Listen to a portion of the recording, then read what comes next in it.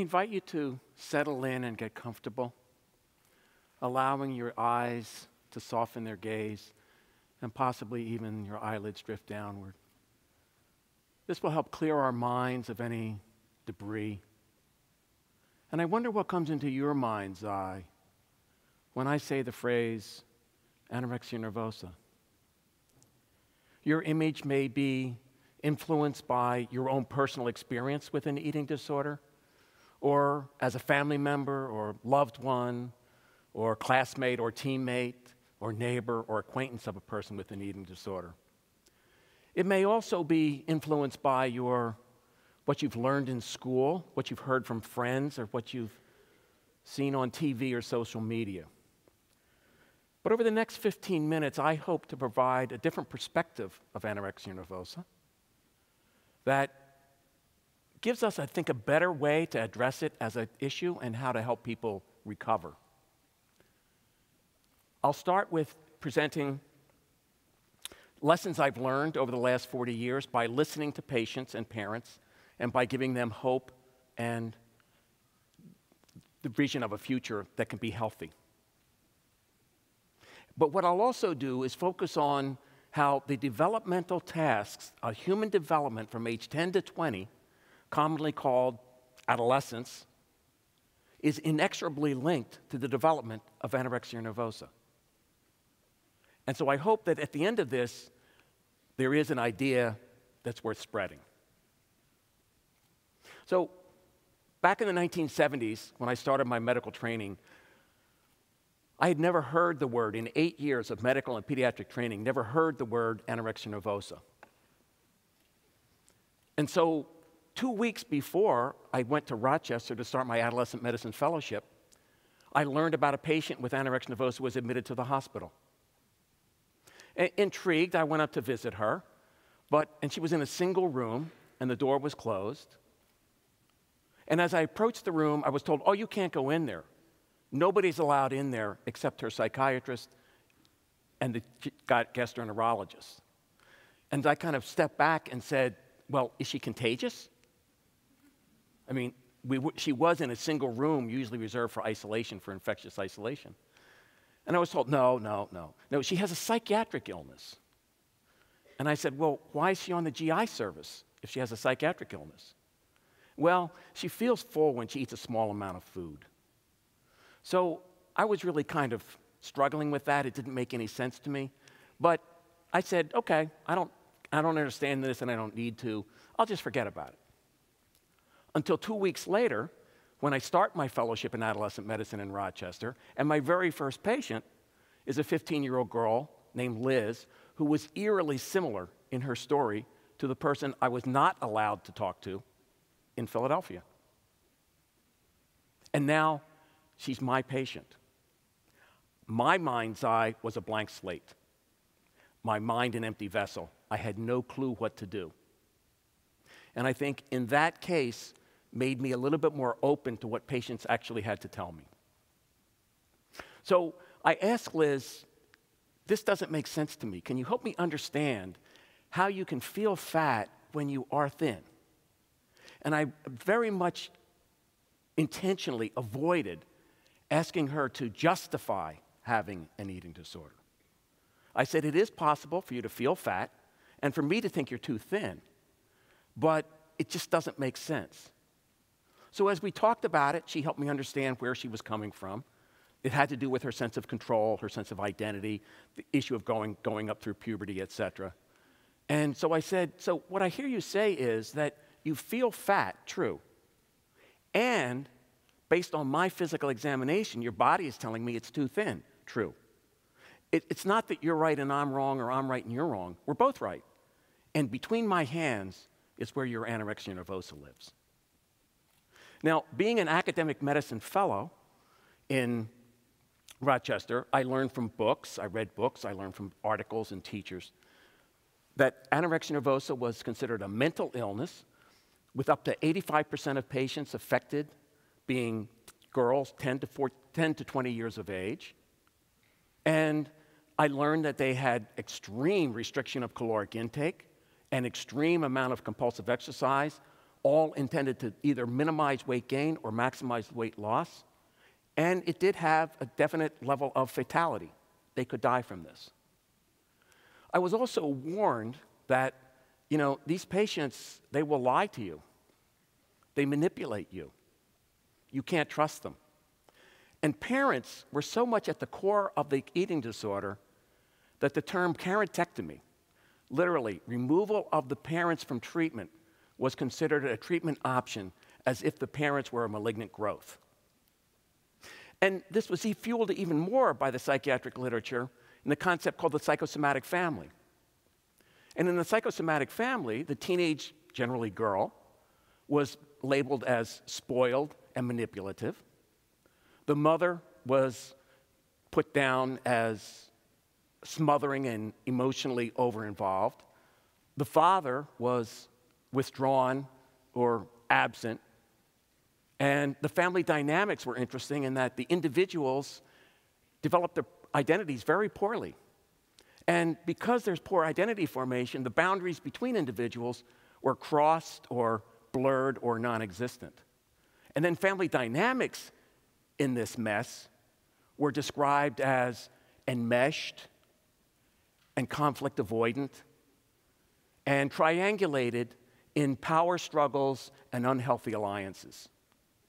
And I think the word that kind of pulls this all together was a sentence that I read in an academic journal written by a child and adolescent psychiatrist who was very well known at the time, who wrote, "The referral of a patient with an eating disorder to a colleague is not viewed as a friendly act." So, as a pediatrician and adolescent medicine specialist, I sense that, wait a minute, maybe it's not the cause. Maybe what I'm seeing is not the cause. Maybe it's the result of having an eating disorder disrupting adolescent development and family life. So I chose to listen to patients and believe them until I had reason not to. And I was, again, told, wait a minute, you have to watch out. These people lie, manipulate, et cetera. But how can I establish a relationship with a patient that's therapeutic when I assume that I can't trust them? When I have to feel that by their very nature, they're going to lie to me in order to not gain weight? Well, if you can't form a therapeutic relationship with a patient, well, why are you doing what you're doing? So I naively kind of just said, okay, I'll listen to what you tell me, but trust and verify. And I had a friend, colleague, who is a therapist for adults, who reminded me of an experience that he had. He visited a patient in a psychiatric inpatient unit. He was an outpatient therapist. And she said, nobody here trusts me. They call me devious. They call me manipulative. They don't believe a word I say, but you're different. When I tell you something, you believe me. And he very calmly said, I reserve the right to believe you, even when you lie to me. For me, that was a seismic shift in attitude from my previous schooling. And so, coming to Rochester to study the biopsychosocial model, which talks about adolescents and parents in concert, there's the environment that a person grows up in is important, and so that actually the patient's and parents' subjective experience is considered just as important as the objective experience that I have from my physical examination and history. So it's not one or the other, it's we work together, we provide a partnership. And so now what I'd like to do is kind of look at the developmental factors that I think are embedded in adolescent development, but also embed in anorexia nervosa. So the first developmental task is puberty. So between 10 and 20 years of age, the vast majority of individuals go through puberty, girl to woman, boy to man, and that is a permanent transformative change. You're a different person after you go through puberty. And there's now research that shows that sex hormones, depending on where they occur in the course of pubertal development, have a modulating effect on factors known to affect either genetic or environmental factors. So puberty is an important part of the development of anorexia nervosa. It kind of forms the foundation for the emergence and progression. Identity, that's the second major task of adolescence. I know when I was studying adolescent development, I learned about Erik Erikson's theory of human development. And in adolescent phase, it was you either came with a stable sense of self or you had role confusion or role diffusion. Well, this is a drawing by Sherry, a 15-year-old patient, who she had to make a drawing for show and tell at school. And this is her self-portrait. Pretty striking. And she said, I need to feel like I'm a superwoman on the outside, but inside I feel like an empty shell. And I asked her why she was kind of from the head down to the torso, her right and left shifted from superwoman to skeletal self. And she said, because my sense of self is always changing. But her sense of self was also determined by the food that she was eating. There was no fat, no meat. The fork is overturned. She's clearly done with her meal. Just beyond arm's reach are the forbidden foods of cookies, cakes, pie, candy, ice cream. The clock on the wall always reads dinner time. And the shelf on the wall has jump rope for exercise and diet books, all focused on the identity of thinness. The third developmental task is the development of autonomy. I think for many adolescents, I know when I was an adolescent, autonomy was really the main thing that I was shooting for. How to have a sense of control. People can't tell me what to do. And when we think about autonomy development and how adolescents have to kind of gain their autonomy, we can talk about things like graduated curfews, or graduated driver's licenses, or restricted access to things like voting, or smoking, or alcohol, all of which are seen as a restriction of an adolescent's autonomy. But the problem with people with anorexia nervosa is they don't have a sense of control in their life. They don't have a sense of autonomy. And so it's a strange thing because where some adolescents might gain a sense of autonomy, sense of control by sex, drugs, and rock and roll, these patients don't have that option available to them.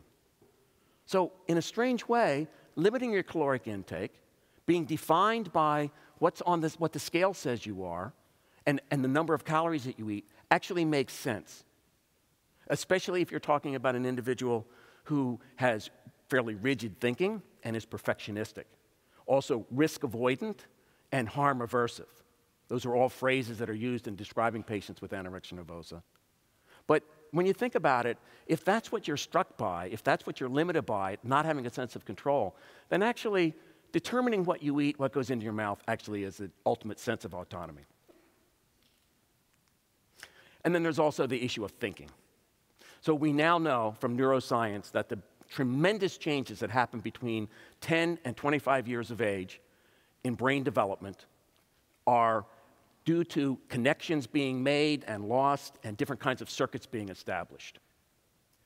And especially with respect to the thinking in anorexia nervosa, what the individual with anorexia nervosa does is I'd like to point out to patients, it's very, very, very logical. If you believe that you have no control in your life other than your weight, well, I'll control my weight. That will give me a sense of control. So the problem is not that it's illogical. The problem is that it's very logical, but they start with a false conclusion. The only thing I can control is my weight. So when I'm working with patients, I say, well, first of all, your thinking gets screwy when you don't eat very well. So I really focus on food and feeding the brain as a way of beginning recovery. And so I'd like to leave you with an image. This was a ceiling tile. I asked patients to draw something to leave for the next patient with the ceiling, with a message of hope. And I see some people craning their heads. Try to look at it upright.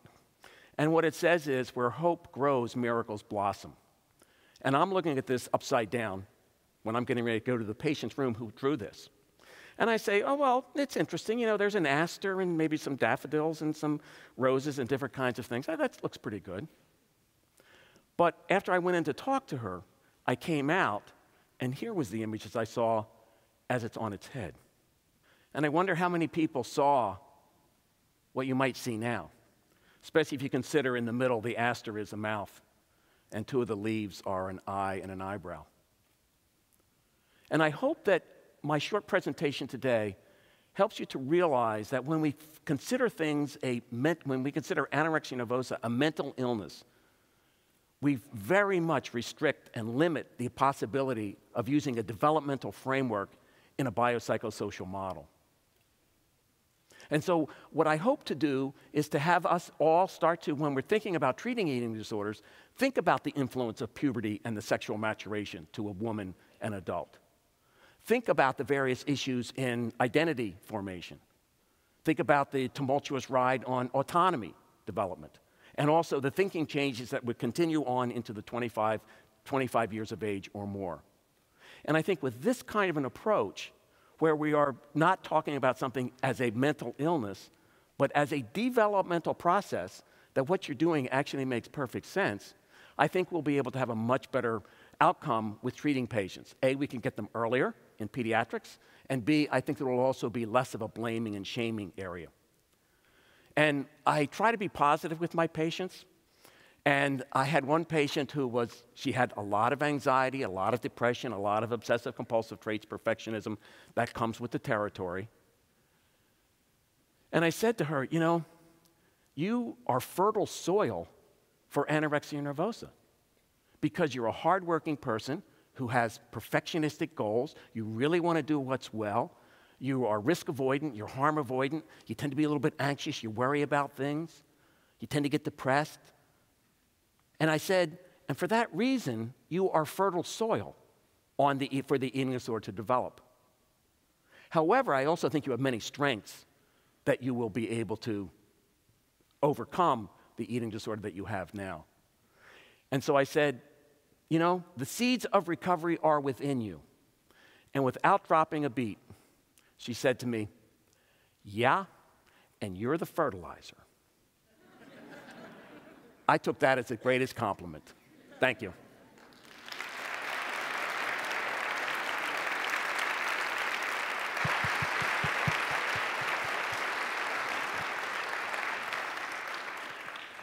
So you really emphasize the importance of understanding the whole person in your work, specifically with eating disorders. Do you think that there are similar benefits to be had by applying the same approach to mental illness, for lack of a better term, in general? Absolutely. Well, the biopsychosocial model is very interesting. It was established 40 years ago in Rochester by a psychiatrist who was an internist. And he said, I can't figure out how to help these people by using an internal medicine model. So the biopsychosocial model is back and forth. It's all different levels, and they interact with each other. It's highly dynamic. It's highly ecological. And I think we need to apply that to everything. So once you know someone's story, their personal story, you know much more about them than when you check off boxes in a survey, et cetera. So I really talk to patients and tell me your story. And I believe it helps me to understand them and them to understand me, and I think it's easier to form a partnership in that kind of situation. All right, that's very important. Thank you. Thank you.